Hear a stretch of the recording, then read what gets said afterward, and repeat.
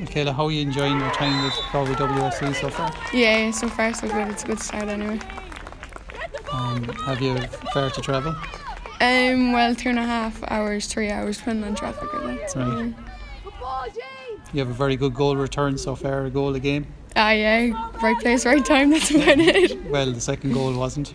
Well. Lots of work to do on it. Are you looking forward to the weekend? Yeah, hopefully. We're looking for a good result anyway against Donegal, so hopefully.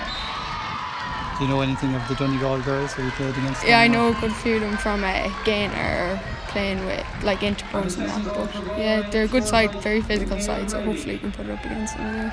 And how do you find the standard of the league so far? Oh, such a difference. Like it's so much better playing against better players and playing with better players as well. So yeah. Very good. Well, best of luck for the weekend. Thank you. Okay, thanks, Kate.